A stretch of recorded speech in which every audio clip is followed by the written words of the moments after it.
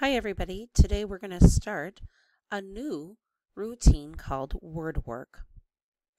Now why do we do word work? Well, we learn all the rules for reading words by two different ways. Number one, by reading books, and number two, by doing word work. So if you think back to preschool and kindergarten, it all starts with the ABCs. And once you learn the ABCs and that vowels make two sounds and consonants make one sound and that you can blend them, then you are ready to learn all the patterns of all the sounds, and we do that in a very special order.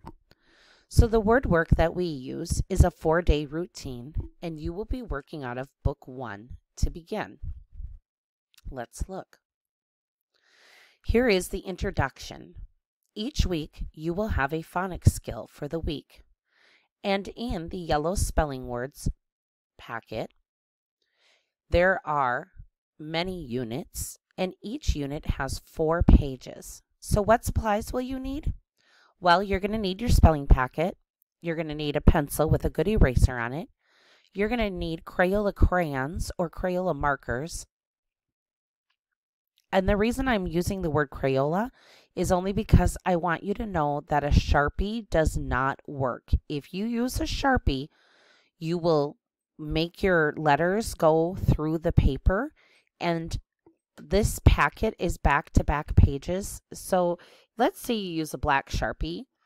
Well, the following day when it's time to write perhaps sentences, you really won't have a piece of paper to do that on because the Sharpie went through it. So I don't necessarily mean that you need Crayola as a name brand, but you need that type of a marker, or you can always use crayons. They're just as fun. You need one die, and sometimes we call those dice, but you only need one. And if you're doing this independently, you need a 20-minute timer because you might not get done with the whole activity, but 20 minutes is really the stopping point because you have other work to do. So here we are to the 4 pages. On day 1, you will always be introduced to the words, and that will be your rainbow writing day. I'll talk more about that. Then on day 2, you flip the page, and on the back, you have empty handwriting lines, and this will be your day 2 work where you will write 2 complete sentences. I'll talk more about that. Day 3 is your first page of roll and write, and you can see that there are 2 pages. So day 4 is when you turn the page, and then you have challenge words and then sight words on the back. I'll talk about each one of those separately. All right, this is the end of the introduction. Make sure that you have collected your supplies and you are ready to go for day 1.